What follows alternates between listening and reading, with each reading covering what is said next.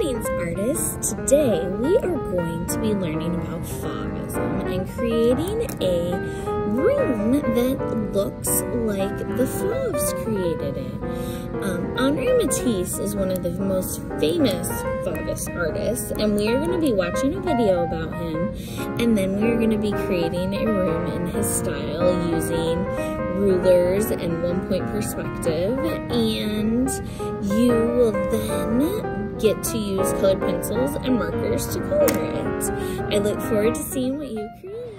Now, these are some examples of Fauvist works of art. If you look, there are so many bright colors and different designs, and now this is what we are going to create. You will need a 12 by 18 piece of paper, a ruler, and a pencil.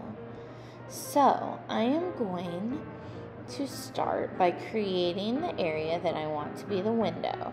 I'm going to create a 2-inch border around my whole paper by measuring at 2 inches on the tops, the sides, and the bottom.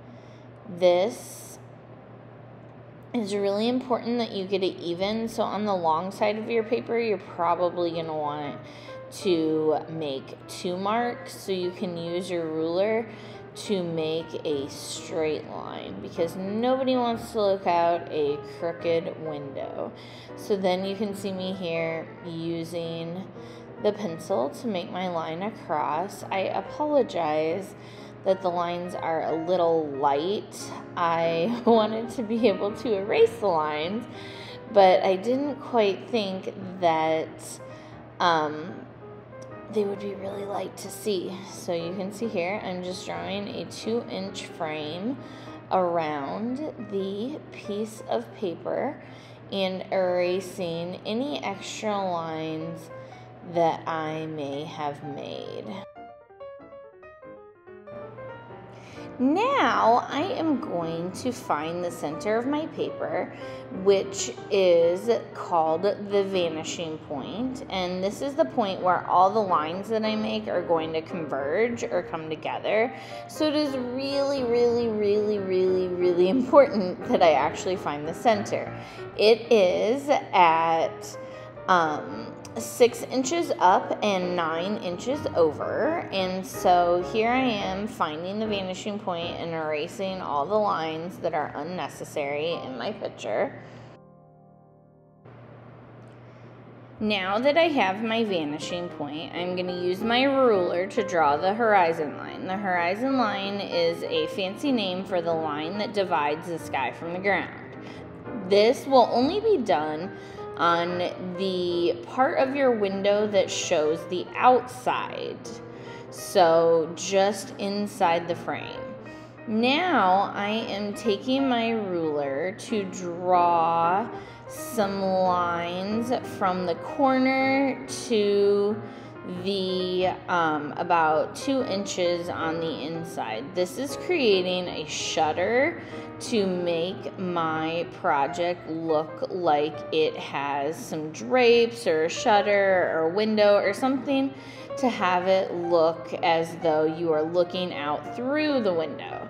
So all I did was take the corner and draw a line to the vanishing point, and then I use the ruler to make a straight line down, and it creates what looks like a frame. Then anything that I do to the left side, I need to do to the right side to keep it symmetrical.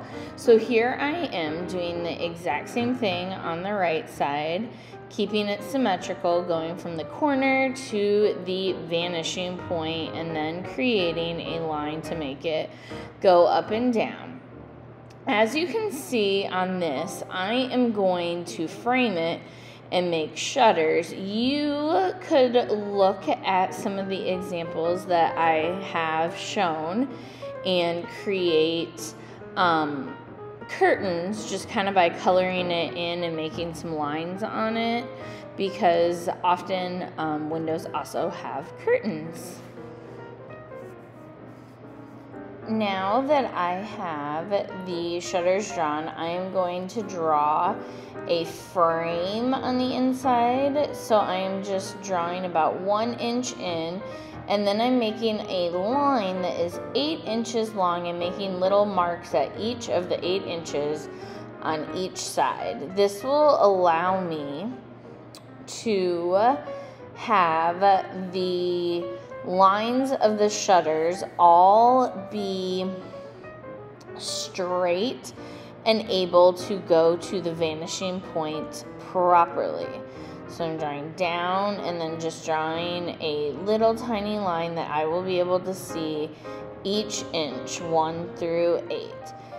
Now that I have my lines, I'm going to go from the line to the vanishing point, and this will make it look as though it is in the proper perspective.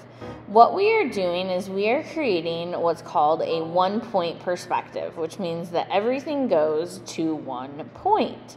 So all the lines that you draw are going to radiate out pretty much from the center point in the middle of your paper. You can see here how I am then using the ruler to draw straight lines, and it creates what looks to be a perfect shutter.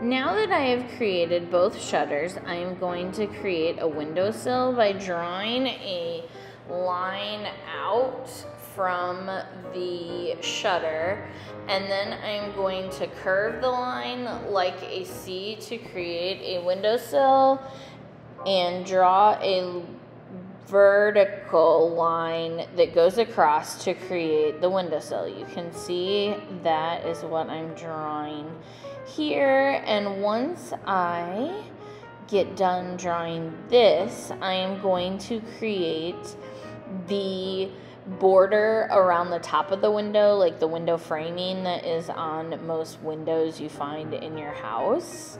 So the wood molding that goes above it. I'm also creating the wood molding that is in most windows in homes. Sometimes it's made out of marble if you have fancy windows. I think the ones here at school have marble. My windows at home have wood. It's just a hard surface that you can rest things on.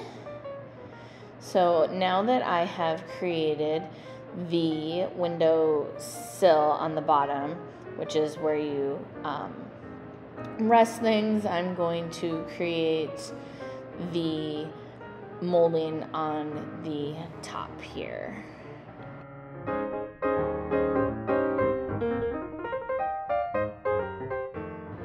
This is probably as far as you are going to get on the first day, so make sure to put your name on your paper and we will start from here next class. So now that you have your picture all done, we are going to create some perspective to our drawing. So the first thing that I am going to do is I am going to add different objects in the windowsill. So I'm going to draw a cactus in this windowsill, and I am going to draw curtains on one side. You can add whatever within reason that is school appropriate to your windowsill. I strongly recommend a plant or flowers because they often sit on windowsills and they are pretty easy to draw. The next thing I'm going to do is I'm going to draw a road. I did this by drawing a triangle and making a dotted line that went through the center from my vanishing point. Then, once I have my road, I am going to draw a smaller rectangle that is below the vanishing point. Then I'm going to draw a triangle on top. This creates a really clean version of the kind of baby-like house that you probably have drawn a zillion times.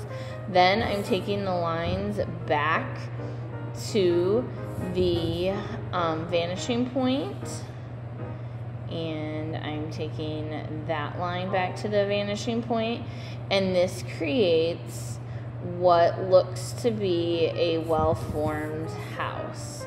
That line is a little strange, and I realize that it probably just needs to be freehanded to make it look like a house. And there I got it wrong, and there I got it right here where I am thinking about it. So I apologize about this. And then it goes to the vanishing point. Then I will need to add different things to my house to make it look like a home. So here I am, I finally figured it out. So I want to add like windows and doors and all the things that you would think to put on a home.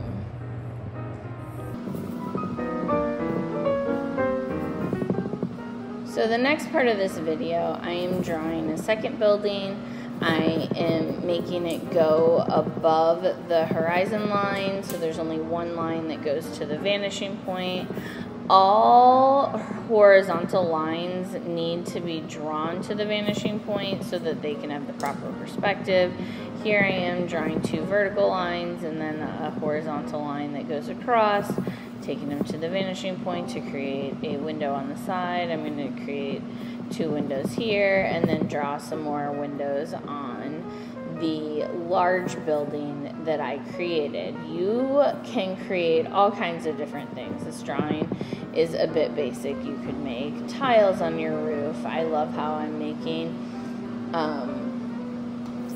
curtains on my windows. I made a little address sign, just different things that you can think of when you think of a house. Just add all the different details that you would like to have in your house.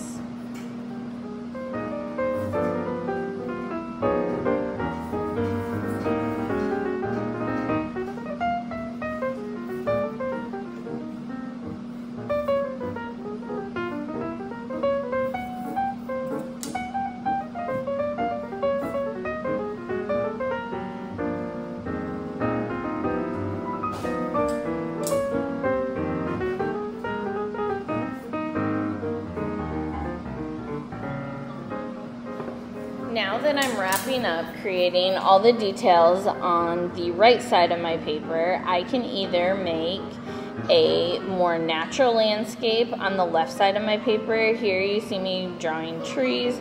They go from bigger to smaller the further I go back, or you could draw a second part of the city. It is your paper and you can draw whatever you want. I look forward